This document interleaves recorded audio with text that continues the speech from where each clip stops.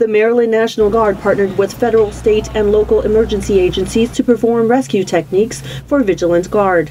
The training exercise takes place 4 times a year in various locations throughout the United States and U.S. territories. One scenario took place November 5th and 6th at the Fire Department Training Academy in Baltimore, Maryland. Guard components from Maryland and neighboring states worked with Joint Task Force and civilian partners to perform rescue techniques at a chemical production facility explosion site. The reality is that there are the potentials for these types of incidents to occur. It's necessary for us to reach out to our local partners such as the Maryland National Guard.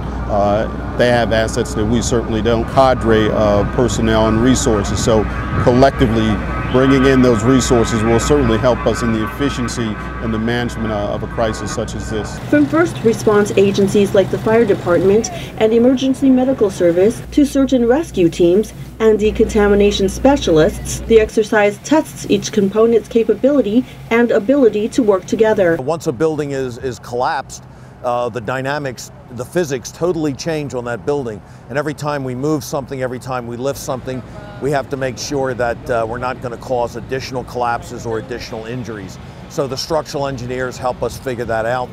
Our rescue specialists actually help us to go through the extrication process. Then we have medical personnel who are specially trained to handle the type of medical concerns. Over 2,000 people participated in November's Vigilant Guard. From the Maryland Army National Guard 29th Mobile Public Affairs Detachment in Baltimore, I'm Specialist Aimi Fujikawa.